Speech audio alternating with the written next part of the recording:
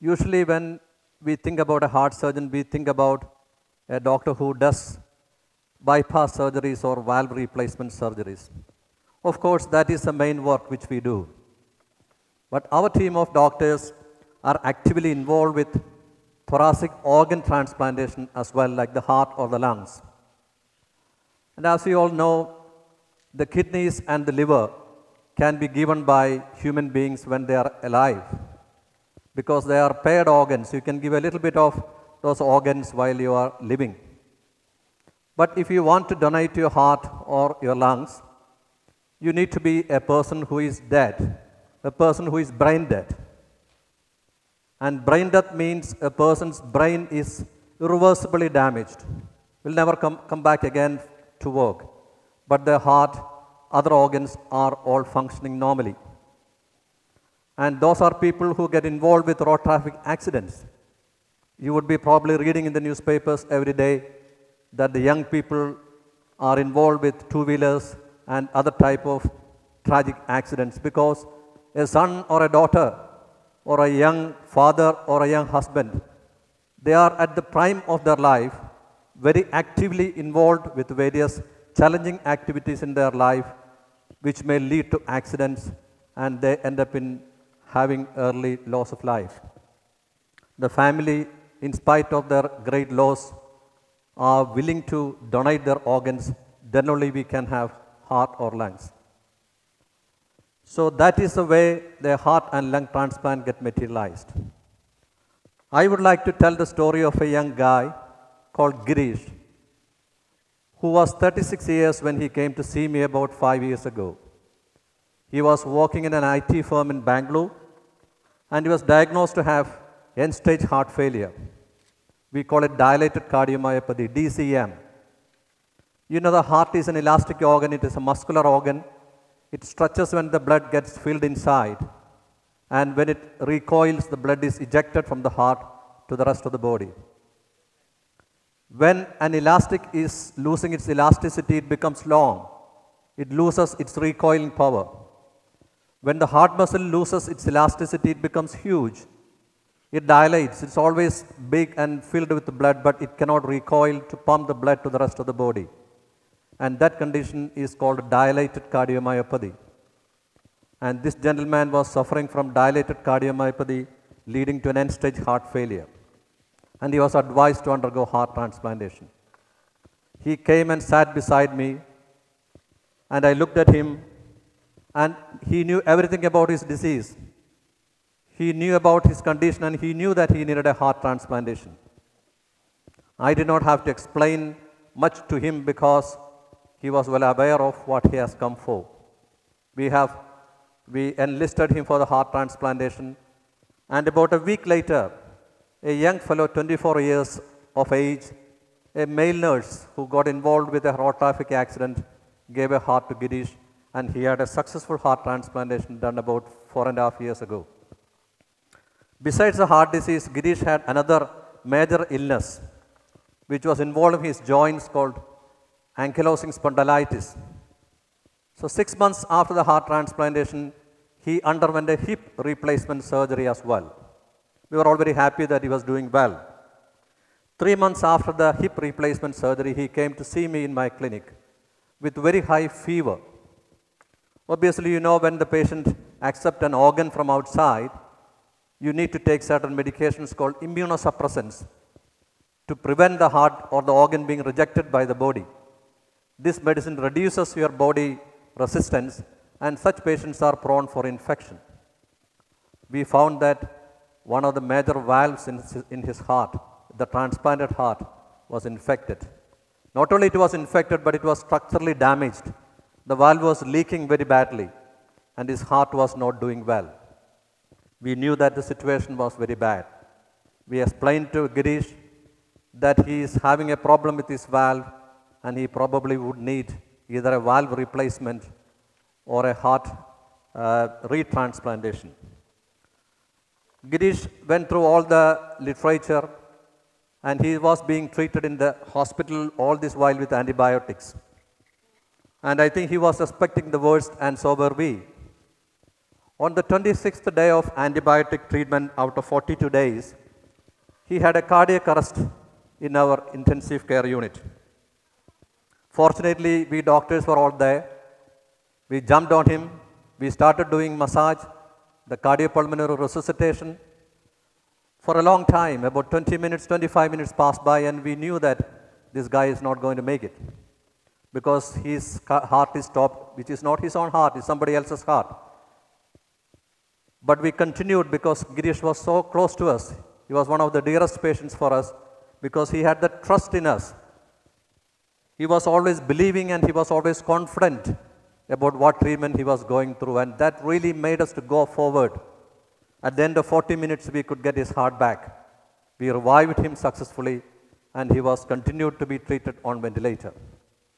2 days later, we discontinued him off the ventilator, and he was sitting up as a normal individual, but with a very bad heart and a leaking valve, which was not sorted out yet. I went beside him and told Girish, we have a problem which you already know, that you would need either a valve surgery or a heart transplantation again. When I said it to him, I knew that it was next to impossible because I have never done one re-heart transplantation in my life, and I have never seen anybody doing it either. And all the more, it's more important that we are unable to get a heart in the nick of time. It's not like you can wait for weeks or weeks to wait for a donor to come. Here we are dealing with a person who is going to lose his heart in the next few hours or days. But I had to tell him. But Girish was very confident and he said, Doctor, if you are going to do another surgery on me, let it be a second heart rather than the valve replacement, which was the right choice. I left the intensive care unit, went to my work, and by around 5 p.m. on the same day, Girish had another cardiac arrest. The same way what has happened to him earlier. This time I knew that we lost the chance. Having a second cardiac arrest on a transplanted heart, coming back again is next to impossible. But nevertheless, our doctors tried again and again CPR, massaged him, continued for 20-25 minutes. I left the ICU to my small room knowing that we are not going to make it. And I wanted to tell the family that we have lost this guy. And after a few minutes, I put my hand on my head and I was thinking in case if we come out of this cardiac arrest, what will I do? That is my second thought. When I peeped through my central monitor, I saw his heart coming back again. Very miraculously, about 35-40 minutes later, I saw the heart beating again. I saw the blood pressure coming back and slowly coming up and stabilizing itself. I was so happy that Girish could be revived again after about 45 minutes of CPR, second time in 3 days' time. I was wondering what I will be doing when I heard a knock on my door. And I looked and I saw my favorite anesthetist, Dr. Jacob, coming and telling me, Dr. Jose, there is a donor in a hospital nearby, few miles away from our hospital, same group as Girish, same body weight as Girish, it will be matching. 2 days later, when Girish was sitting on the bed having his cornflakes early in the morning, I was wondering how we could do this great mission. We were always motivated by the trust of the patient. He was very confident. He always used to look at me and say, Doctor, you could do it. And rather than the doctor giving confidence to the patient, this gentleman kept on giving me and my team confidence, which made us to persevere and persevere and persevere. And he is at the moment is the only gentleman in the whole of our country living with a third heart beating on him for the last 3 years. Another story of a young fellow, it's not a story, it's a real thing, about a young lady called Shruti. She was 19 years when she came to see me. The Shruti of her heart was gone. She had an angioplasty done on the 16th when she was 16 years of age. And at the age of 21, she developed the same disease called dilated cardiomyopathy. The muscles have lost its elasticity. And she was during the last few days of her life. She couldn't breathe well. She had swollen legs. She had fluid in the lungs. And her heart was barely beating. We could see that this young lady needed a heart soon rather than otherwise she would lose her life. That's the time when we got a call from the organ sharing organization of the state of Kerala. that there is an 18-year-old boy in the nearby hospital who is brain dead after an accident, and the mother is willing to give the heart of her son. We as a team go to the donor hospital and harvest the heart, transport it across to the recipient hospital, which is our own, and do the transplant. The mission has to be accomplished in 4 hours' time. The moment the heart is taken from the donor, packed, traveled, transported, either by air ambulance or by road, police escorted, to be brought to the hospital of the recipient operation. The entire operation has to finish, the whole operation has to finish within 4 hours of time, because heart does not stay long if you take it out from the beating body. So we went to the hospital, and generally the donor hospital doctors like ourselves and our team does not want to interact with the family members of the donor.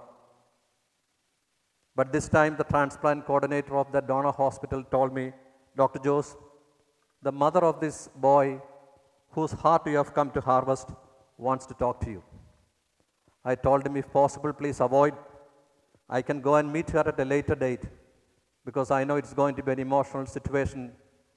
They will be stretched and stressed with all this loss of life.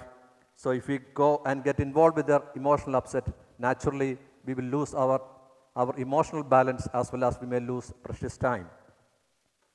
The coordinator told me the story of this young boy. When he was 2 years of age, he lost his father. And that time his mother was only 22 years of age. The father, before he died of a cancer, few days before, called his wife and told, my love, this is the only treasure we have, our son. After my death, take care of him, educate him, and make him an engineer. And with that death wish, the father died. And the mother, at the age of 22, without getting married again, just lived for her only son, the only bit which her husband left behind for her to take care of. She fed him, she groomed him, she educated him, and the wish of the father was to make him an engineer. And so, at the end, her son got an admission for engineering in the neighboring state. So, as usual, he went there. The day or the few days before the last semester, the son came back to get blessings from his mother. And he got a promise from her mother that she will buy him a desired gift if he comes out in flying colors in the last semester. So when he came back with good merit, and he sat beside his mother and asked her that, you have promised me that you are going to give me a gift. Son, whatever I have is for you. I live for you. So everything is for you. But what he wanted was a bike, a two-wheeler, a strong one. The young guys move around fast. The mother couldn't say no, though she was not very happy.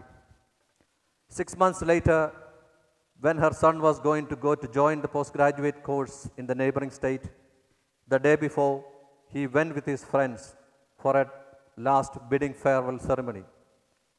En route, he met with an accident, and he banged his head against a tree and was taken unconscious to the neighboring hospital, from where he was brought to a hospital for super specialty care. And he was declared brain dead. And this is the boy whose heart his mother is going to give you. So you may please go and talk to her few words, because she insists that she wanted to see Dr. Jose before the heart is being harvested. I couldn't say no. I went to the room slowly. I saw the mother sitting there weeping. She was bending down, face was blotted, tears coming down her eyes. I went and sat beside her without knowing what to tell her.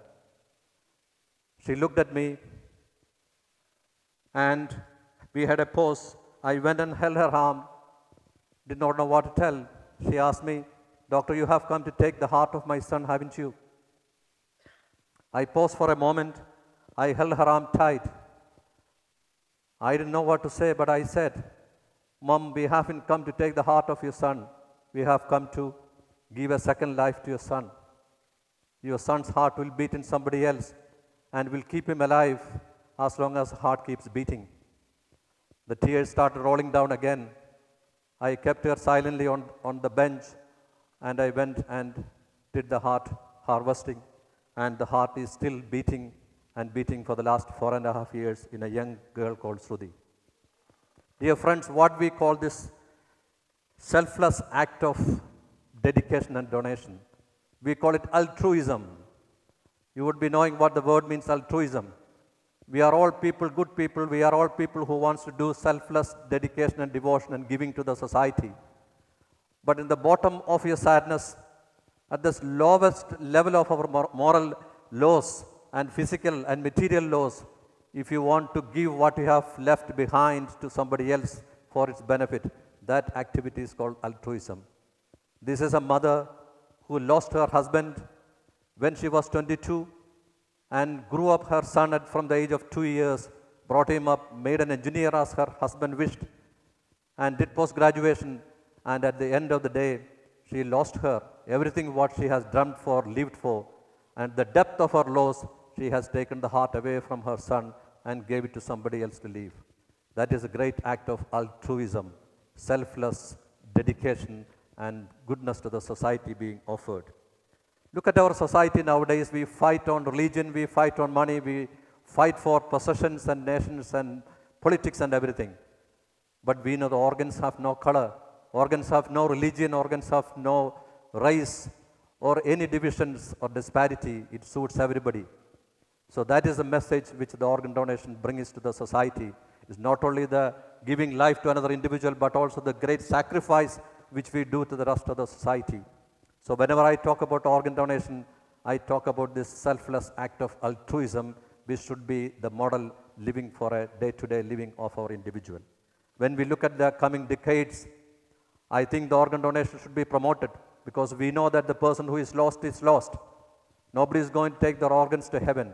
It has to give life to numerous thousands of people who otherwise would die. The organ donation should prevail for the decades to come, so that nobody should die of organ failure. And also it gives a great message of altruism to the society. Thank you very much.